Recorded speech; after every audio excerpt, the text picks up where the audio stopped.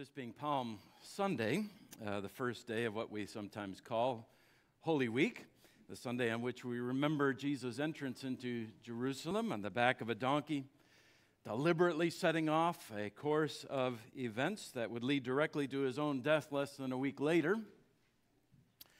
I say this being Palm Sunday, we often break from the current series of sermons to take on a different part of Scripture, and so we'll step back in time today, some 700 years from the incarnate life of our Savior on earth, to the prophecy of Isaiah. Isaiah chapter 52 to be exact. This is at page 613 in your Pew Bible, not as is the page number supplied in your bulletin, but rather page 613. Isaiah chapter 52, we'll pick up at verse 13 after we pray. Father, we come to what must be a certain peak in all of Scripture here in the 52nd and 53rd of Isaiah. Certainly holy ground. So, Father, we pray that you will grant to us the grace to receive these things for what they are, the glorious gospel, in fact, of our Lord and Savior Jesus Christ. It's in his name we pray. Amen. Isaiah chapter 52, verse 13. Behold, my servant shall act wisely. He shall be high and lifted up and shall be exalted. As many were astonished at you, his appearance was so marred beyond human semblance, and his form beyond that of the children of mankind. So shall he sprinkle many nations.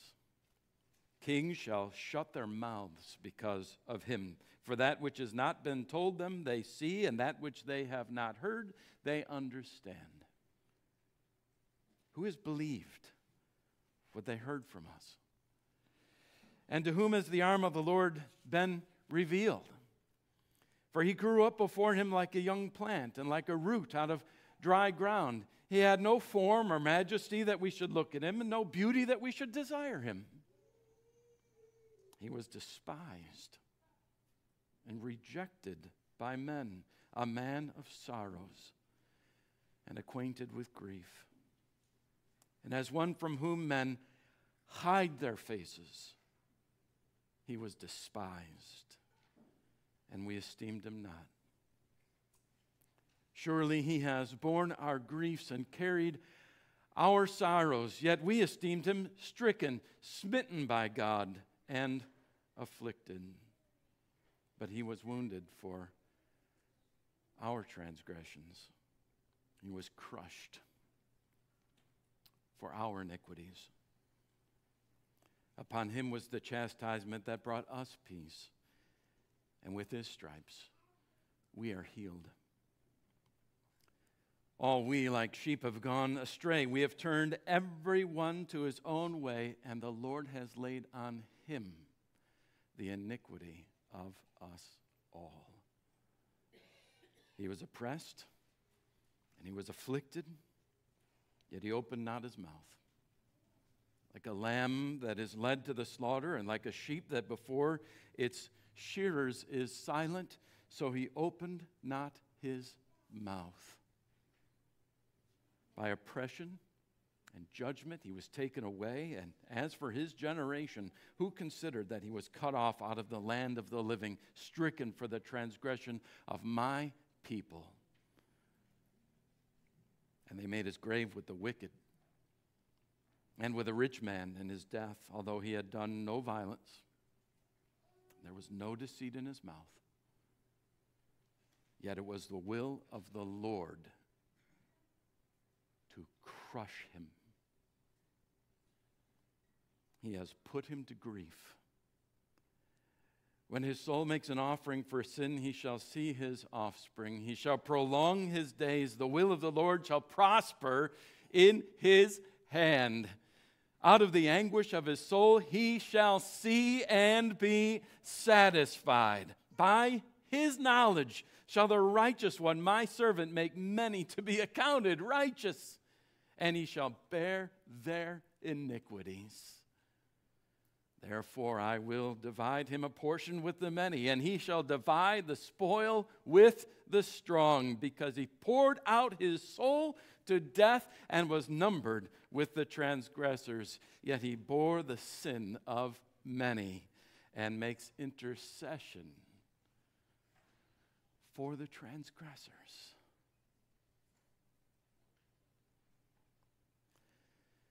Behold, my servant will act wisely. Yes, he shall be high and lifted up. Ah, yes.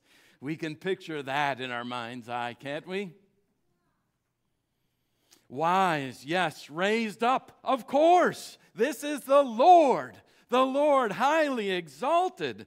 Of course, what else? This is the servant of God. This is the Savior. This is the victor. This is the deliverer, the Messiah. He has come to save. He has come to reign. But what is this, Isaiah? They will be appalled at him? Disfigured he is beyond that of any man, his form marred beyond human likeness? What can you mean, Isaiah? What can you possibly be saying? Even the scribes had to scratch their heads 700 years before the coming of Christ when Isaiah penned them. They read these words by the inscription of the Holy Spirit. Yes, even Jesus' own disciples, as we've seen again and again in Matthew's gospel in recent weeks, couldn't even understand, not even just a few days before these things actually came to pass. They didn't get it. They couldn't understand it. They couldn't grasp it. As Jesus clip-clopped his way into Jerusalem that Sunday morning on a donkey, and the crowds cheered the coming of the king, their deliverer, strewing their clothes along his path, waving the Palestinian flag, palm branches in the air. Verse 13 might well have been on their minds, right?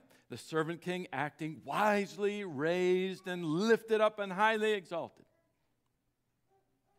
But nobody was thinking about verse 14. About the delivered, disfigured, beaten beyond recognition.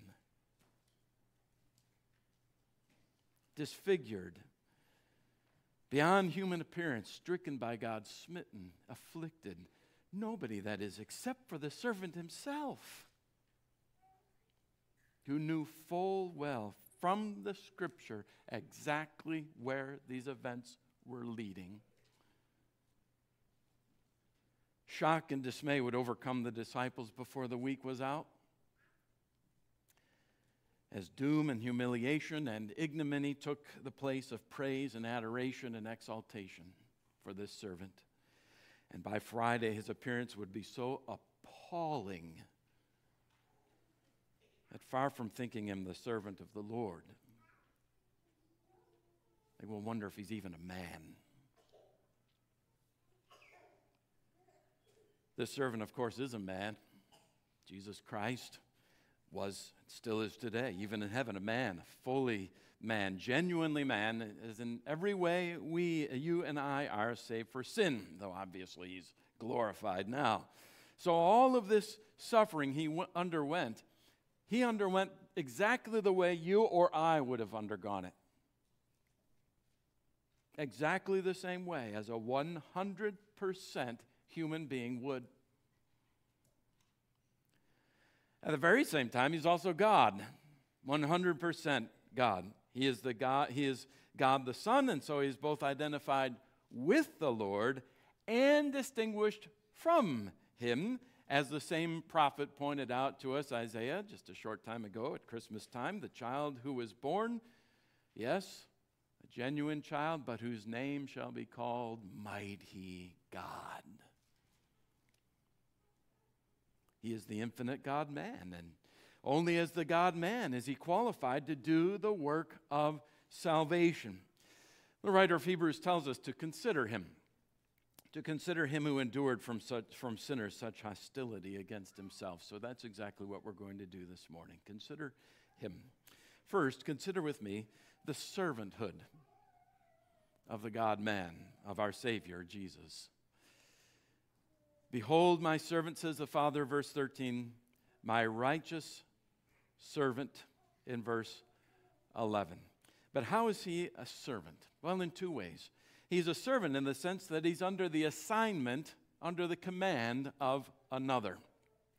By his own willing submission to the Father, he obligated himself to the fulfillment of the particular mission that the Father had given him to do and to accomplish. He says in prayer to his Father in John 17, you remember this, I have finished the work that you gave me to do.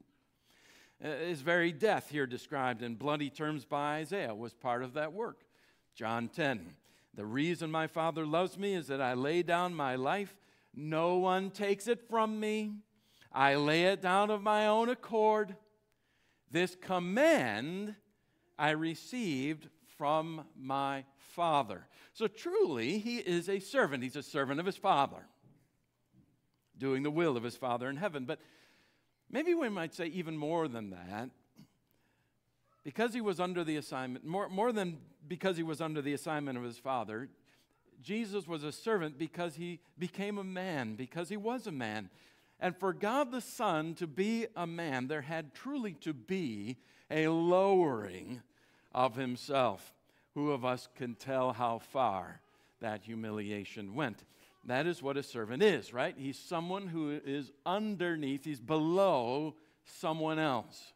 And that is what Jesus placed himself, isn't it? He made himself. Would you please try to wrap your minds around this with me a moment?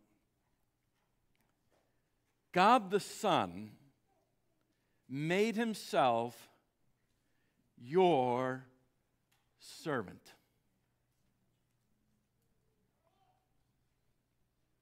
God the Son made himself your servant.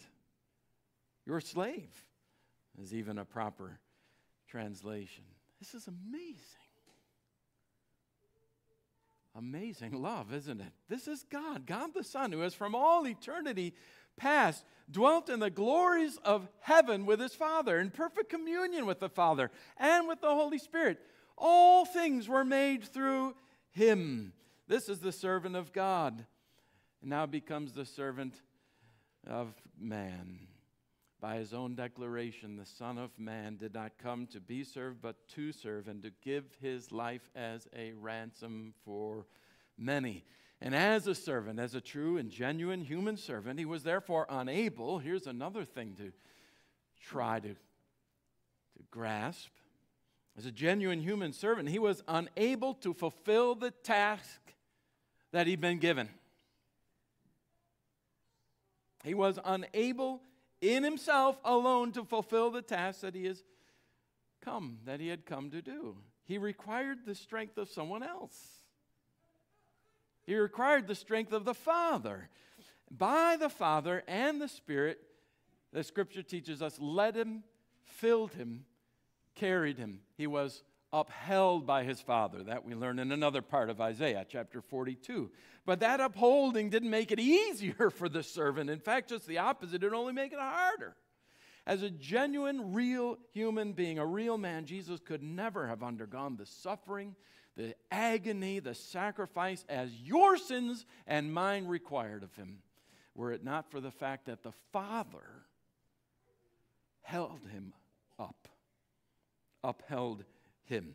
But being upheld by his Father's powerful arms only meant that he was able to then to go through and bear the weight of such agony and such sorrow as would have early driven any other man early to seek escape. As a genuine man, Jesus might well have sought an escape from the flood and the horror, but upheld by his Father, he was able and had to suffer and bear it all, every ounce of the shame and of the agony and of the pain and of the ignominy under the wrath of God.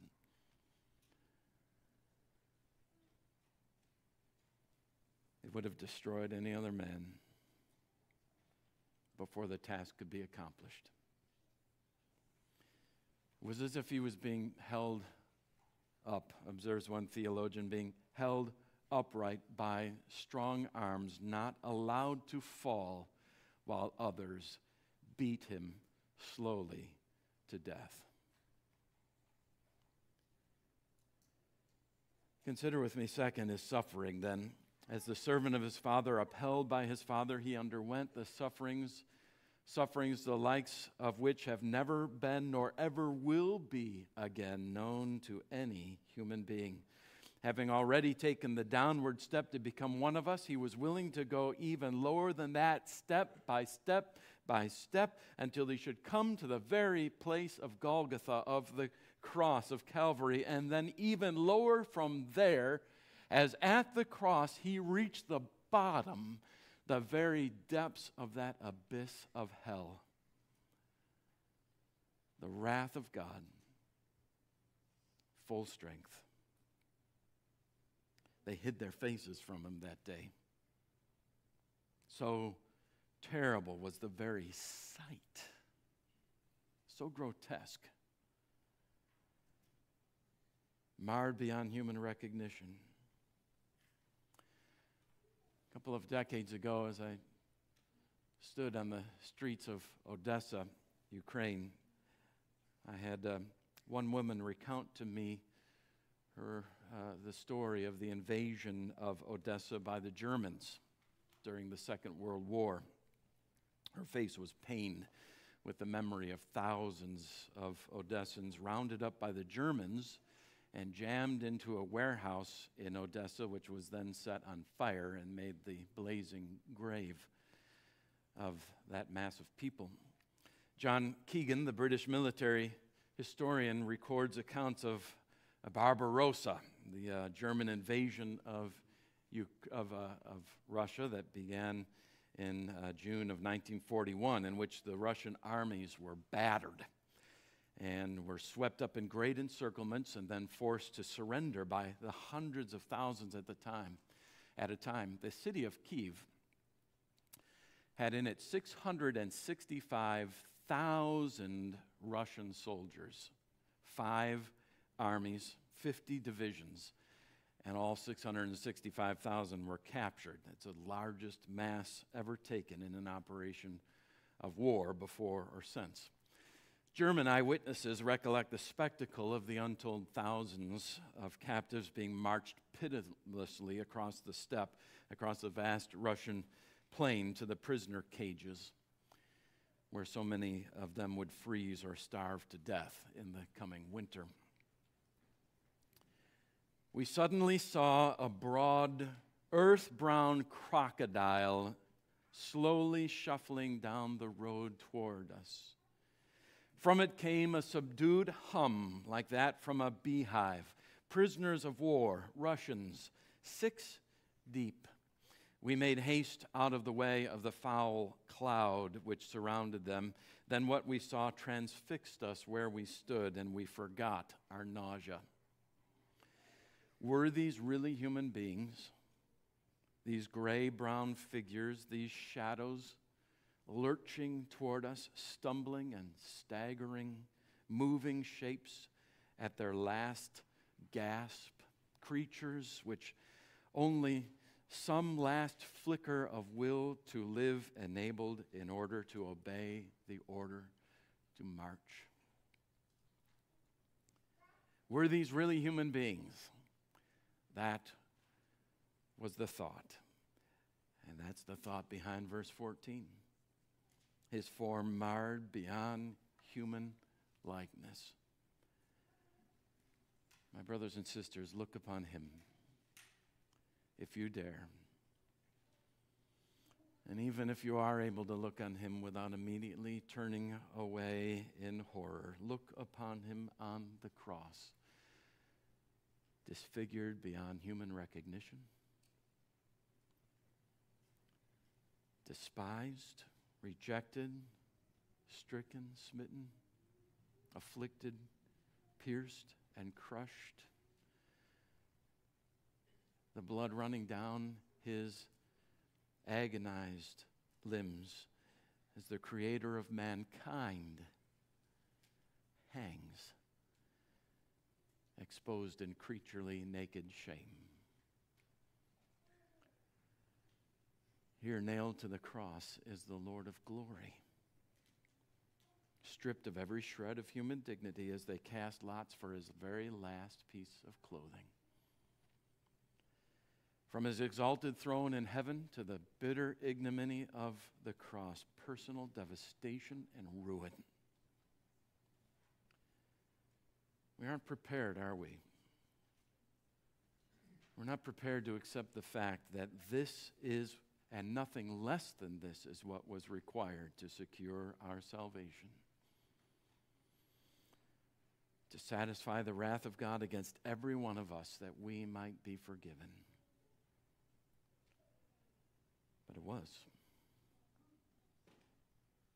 This is what the servant had to suffer to save you.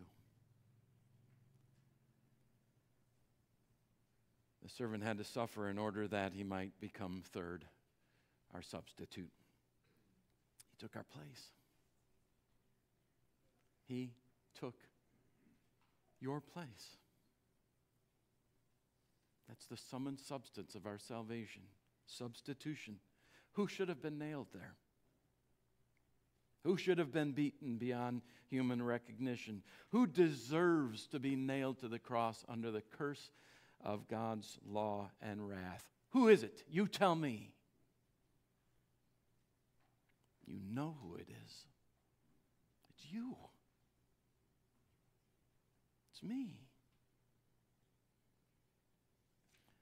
Look on him taking the punishment, the penalty that we deserve.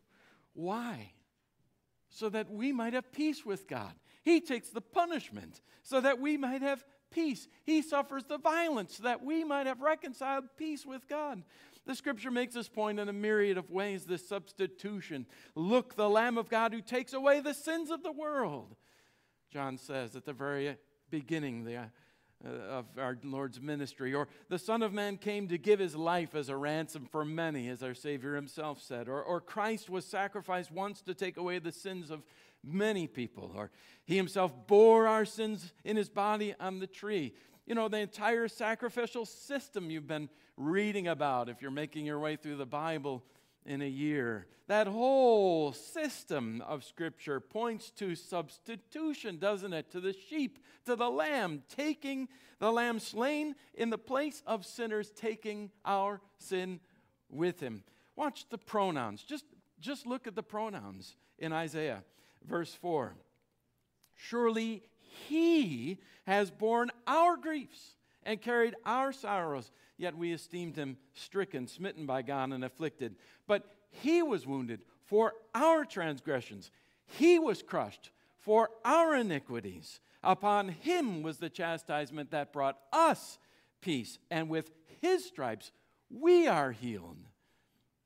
All we, like sheep, have gone astray. We have turned everyone to his own way, and the Lord has laid on him the iniquity of us.